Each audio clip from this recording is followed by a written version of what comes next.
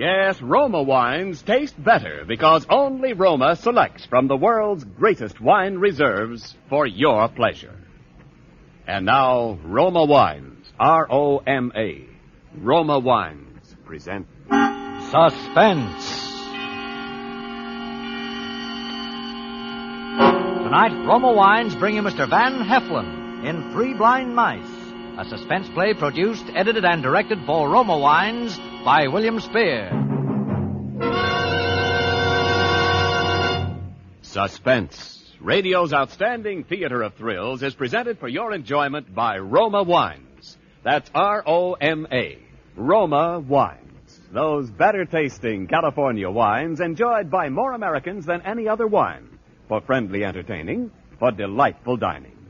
Yes, right now, a glassful would be very pleasant, as Roma Wines bring you Van Heflin in a remarkable tale of Suspense.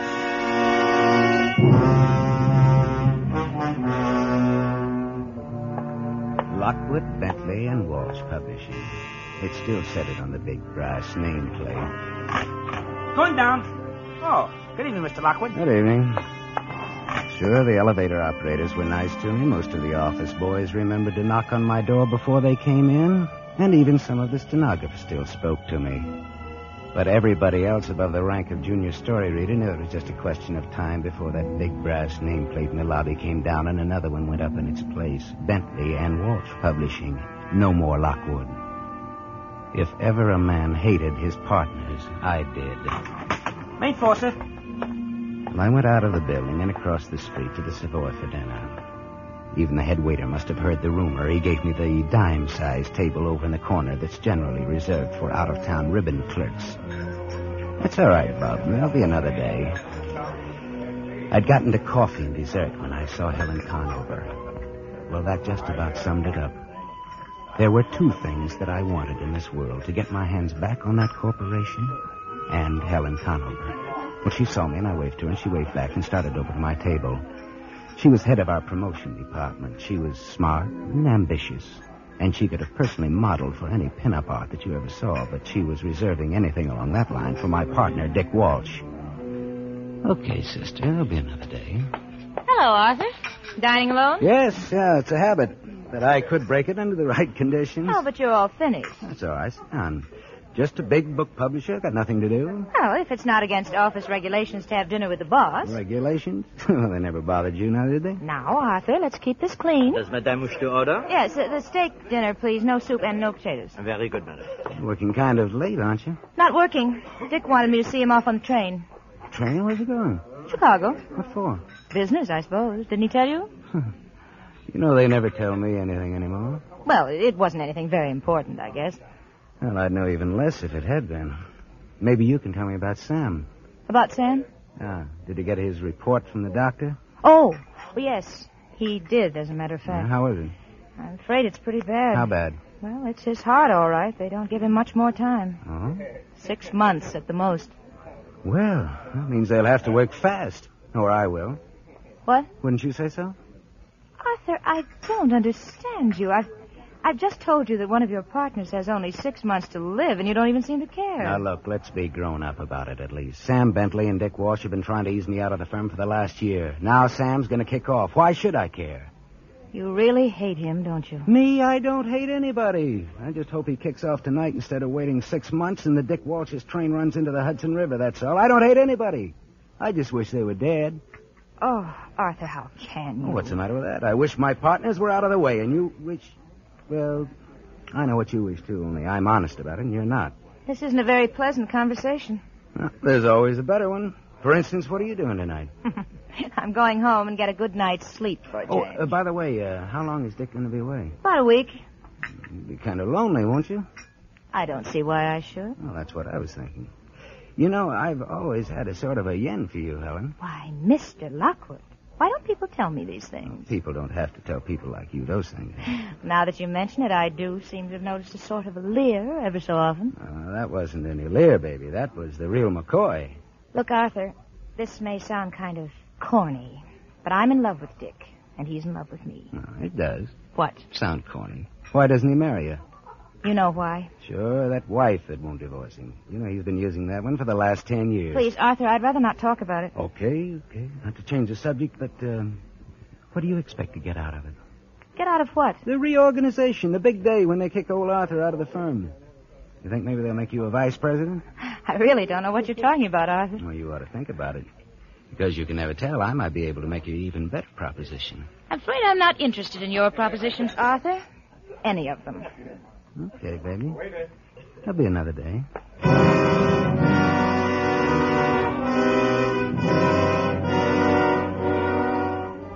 It was mostly bluff, and she knew it. But there was one thing that she didn't know. There was a chance that my smart partners had actually been holding out on me, and if they had, the way our incorporation papers were drawn, then I could really nail them. Well, I'd been snooping through the files at night lately, and I'd already dug up a couple of things, and this night I went back at it again. I let myself in through the side door of the building and walked up the 2 flights to the office. Everything was dark and deserted. You could barely make out the long lines of desks. And then I saw the light under Sam's door. Well, I crossed the office very quietly and listened. Nothing. I tapped on the door. Still nothing. So I opened it. And there was Sam. There was Sam, leaning back in his chair and staring at me with those cold and slightly protruding blue eyes, much the way he always did. Except, tonight, there was a small hole in the right side of his head.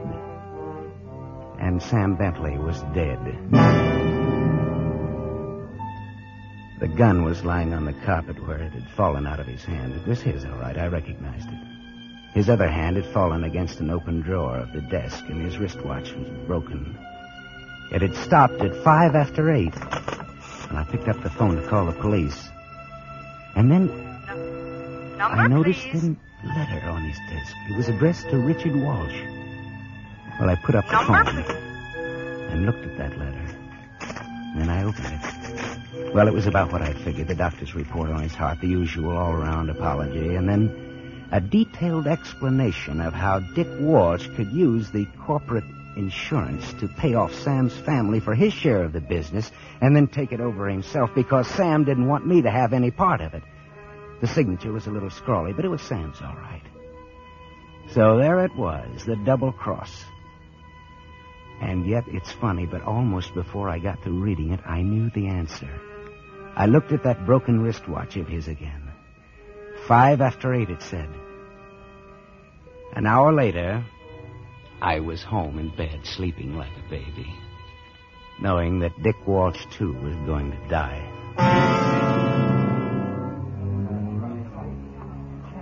I strolled into the office the next morning about 10 just to be on the safe side, but of course they'd already found him. All over the office there were little huddles that broke up furtively at my approach. Well, I played it for what it was worth and headed for the largest and most important huddle, the executive huddle outside of Sam's door. They were all there, including Helen Conover. And she was looking pretty sick. Well, what is all this? Just a minute. Who are you? Oh, I'm Arthur Lockwood. So what's all this about? Just wait here, please, Mr. Lockwood. Hey, what's going on here anyway? Somebody robbed the till? Arthur. What? Arthur, it's Sam. What? His heart? No, he was shot. Shot? Arthur, the police say it's murder. Will you come in, please, Mr. Lockwood? Yes, certainly. The captain would like to see you again, too, please, Miss Conover. Oh, yes, all right. Well, we went in. Sam was still there. But by this time, somebody had thrown a towel over his face. A big, gangling guy came across the room toward me with his hand out. Mr. Lockwood? Yes? Captain Gibbons, homicide. Is that Sam Bentley? Yes. No, it must be something of a shock to you, sir, but I'm afraid I'm going to have to ask you a few questions. Oh, yes, of course. Please go right ahead.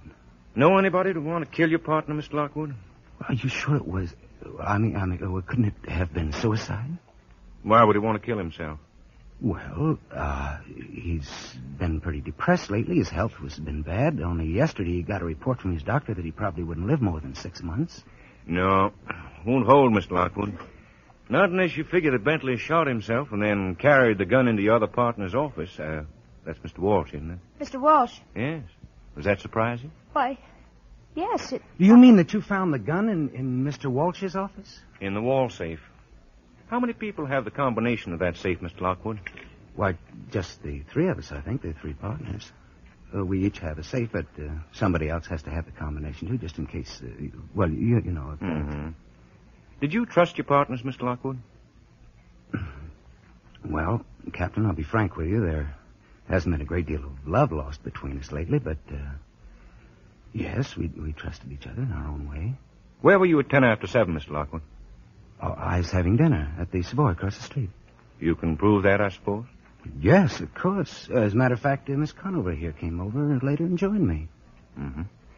I understand Miss Conover was seeing your other partner, Mr. Walsh, off on the 7:35 to Chicago. So she told me, yes. Mm-hmm. You're sure of the train time? Yes, of course. Well, it's the one Dick Walsh always takes to Chicago. Well, why this interest in time? Have you set the time of of when it happened?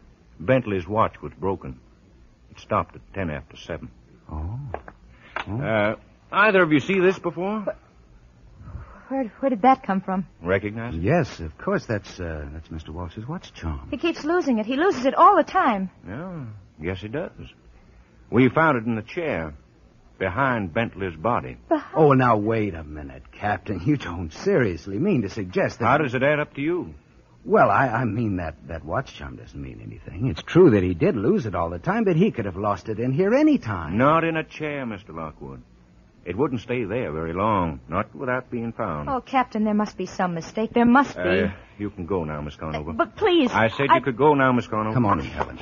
I guess that's it, Harry. I guess it is. Better call Chicago and issue a warrant. Oh. Richard Leonard Walsh. Suspicion of murder. No! All right. It's nothing now. She's just fainted.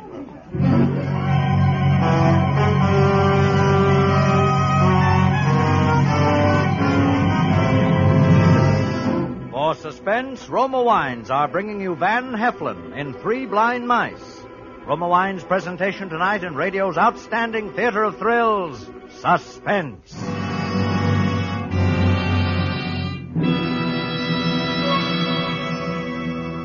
Between the acts of Suspense, this is Ken Niles for Roma Wines. Next time you have friends over in the evening, try this simple, gracious way to add warmth to their welcome. Serve delicious Roma California sherry, port, or muscatel. Delightful with cheese, nuts, cake, or any tasty snack. You're sure to please every guest with better-tasting Roma wines. For Roma wines are favorites from coast to coast, enjoyed by more Americans than any other wine. The reason? Roma wines taste better because Roma starts with choicest grapes. Because Roma, with patient skill and America's finest winemaking resources, guides these naturally finer grapes unhurriedly to tempting taste perfection. Because Roma then places this luscious grape treasure with Roma wines of years before to await selection from the world's greatest reserves of fine wines for your pleasure. So insist on Roma, R-O-M-A, Roma wines. Made in California for enjoyment throughout the world. And now, Roma Wines bring back to our Hollywood soundstage Van Heflin as Arthur Lockwood, with Kathy Lewis as Helen Conover in Three Blind Mice, a tale well calculated to keep you in suspense.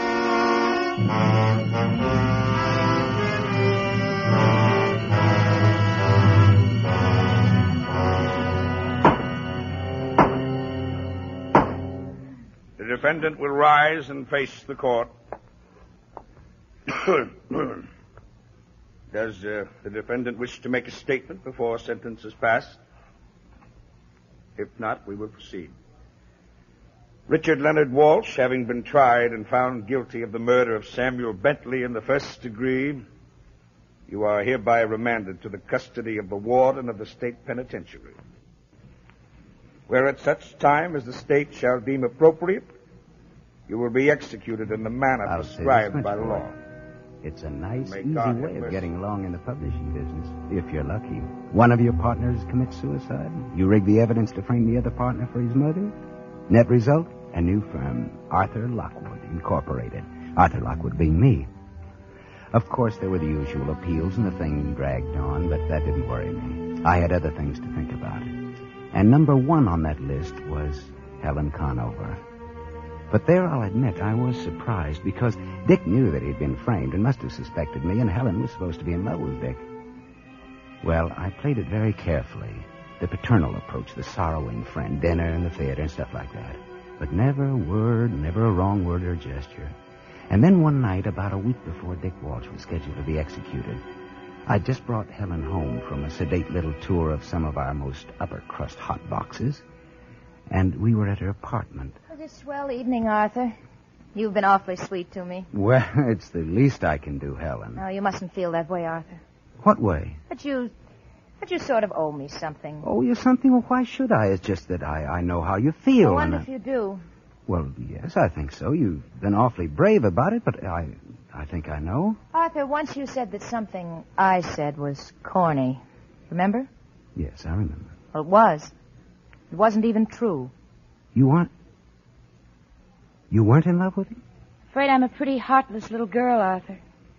I'm afraid I love myself too much to be really in love with anybody. Well, that's not heartless. That's just honest. You know that he's to be executed next week, don't you? Yes. Then he's not much good to me now, is he? Even if he did want to marry me. Oh. Now you know I'm heartless and cold-blooded and cruel. I ought to, but I don't. No.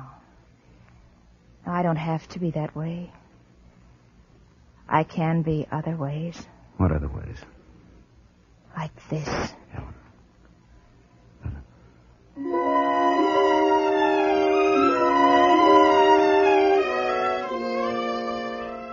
Well, that was that. I didn't care about anything after that, even marriage. We made a quick trip down to Virginia where names in the publishing business wouldn't mean a thing, even ours. And it was all very quiet. No publicity, no fuss, nothing.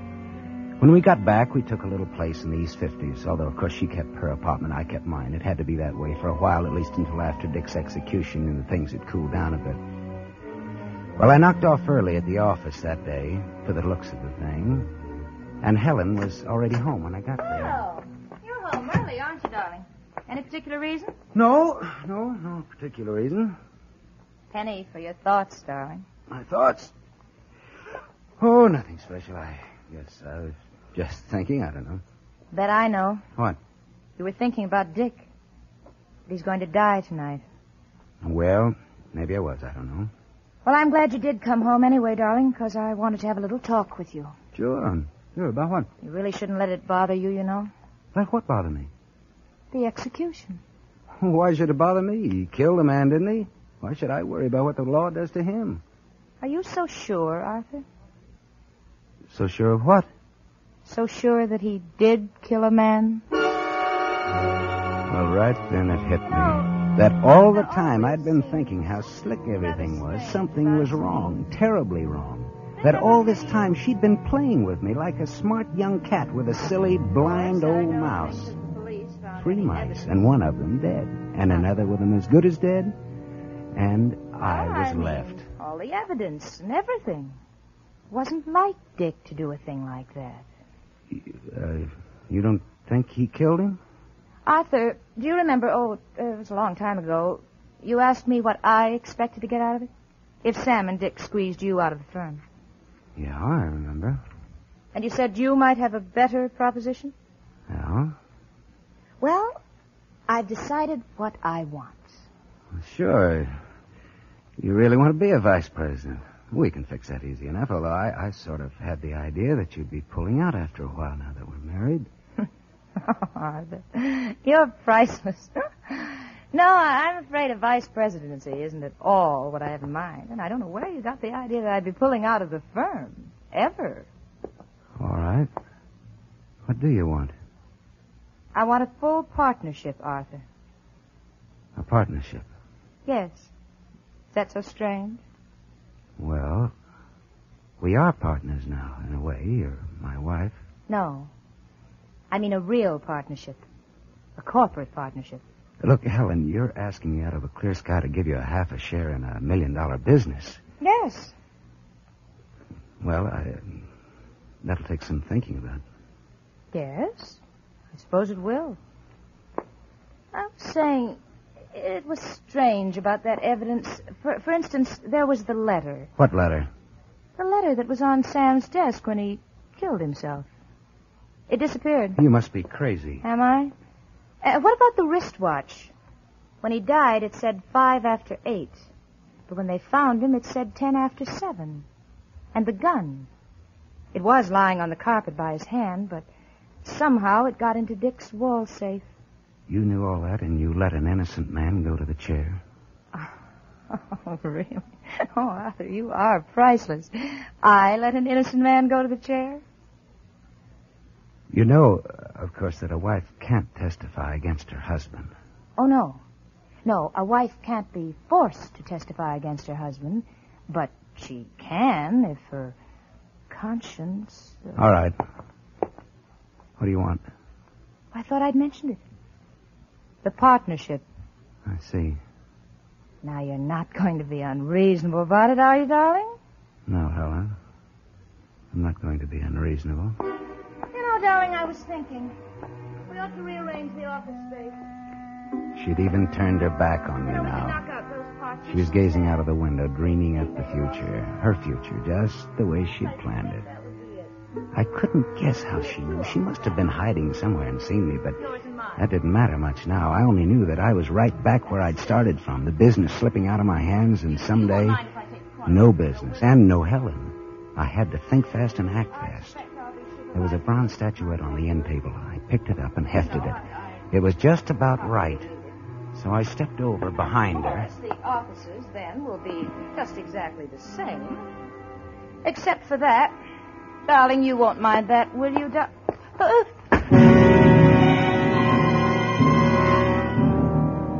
I hit her hard, but not too hard, because this was one suicide that was going to come off right. I carried her out to the kitchen and propped her up in a chair in front of the kitchen table. And then I went into the bathroom and got some towels. That wouldn't leave any marks. And I tied her hands and feet and gagged her, so that even if she did come to in a few minutes, it wouldn't matter. All I had to do was come back in a couple of hours and put the towels away and make everything look just as natural as I could. It was a risk, those 2 hours, and I knew it. The whole thing was a risk. But it was the best I could do. I looked at her once more before I left. She hadn't moved a muscle. And then I turned on the gas.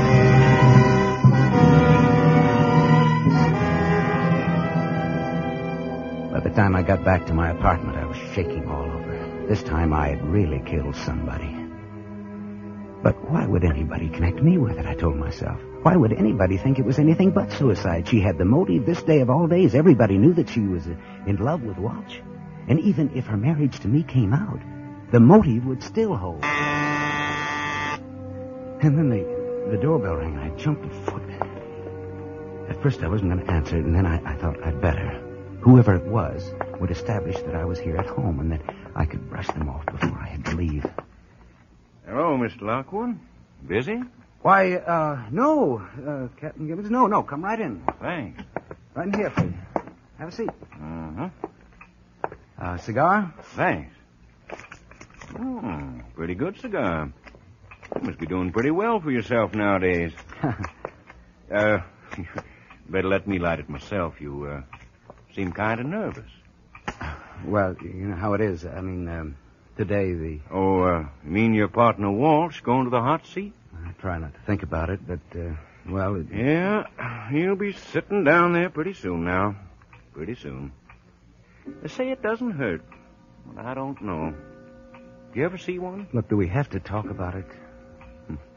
Makes you feel kind of bad, eh? I wouldn't wonder. Why did you do it, Lockwood? Do what? Frame him? I don't know what you're talking about. Sure you do. You changed the time, stashed the gun, tore up the suicide note. In fact, as I was saying, you framed him. No, Walsh killed him. You know he did. He was convicted of killing him. All the evidence was that he killed him. Oh, sure. Walsh killed him, all right. What? Walsh killed him. He told us he did. Just today. But it was...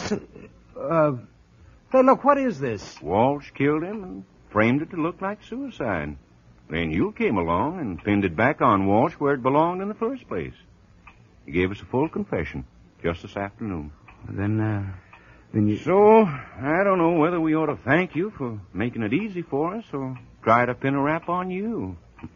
But the DA's willing to let it go, so it's all right with me. He wants a statement, though. Oh, sure. Sure, anything you say. By the way, what about that dame? What? What dame? The one in your office that was supposed to be sweet on Walsh. We want her the worst way. You... Why? Accessory to murder. She was in it up to her ears. Yeah. So that was Walsh it. spilled the whole That's thing. how she'd known, and I'd taken think my he was life in my sore hand or for something. nothing. She was up there dying right now. I was murdering her while Gibbons sat there risking my life to do something that the law would have done for me. Maybe it still wasn't too late, but Gibbons just sat there talking and talking and talking. Well, you just go down there to the DA's office and give him that statement, eh? Sure. Tomorrow, the very first thing. You know, you sure are a heel, Lockwood. But you're a lucky heel. It was 10 blocks away. I didn't dare take a cab, and I didn't dare even run for fear that somebody would see me and remember in case it was too late. But by the time I got there, I was gasping for breath, so I'd run every step. As I let myself in, the smell of gas hit me just like a brick wall. I put my handkerchief over my face and rushed into the kitchen. I threw open the window, shut off the gas. She was sitting there just as I left her. Well, I got her up on the table, and I dragged it over toward the window. I got the gag out of her mouth, and I began working her arms, artificial respiration. I knew that much. I worked over her by that window until the sweat was running down my face. But I couldn't tell. I couldn't tell yet. The towels that I'd tied her feet with were still there, but I didn't bother with them or anything else. I just kept working over her, up and down, as though my life depended on it. It did. I'm afraid you're too late, Lockwood. I'm afraid your wife is dead.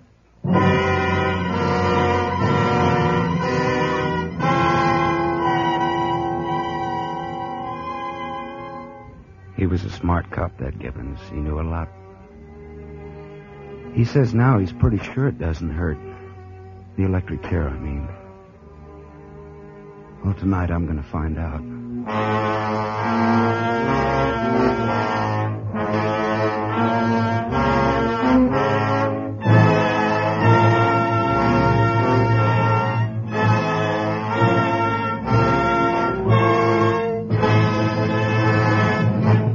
Suspense.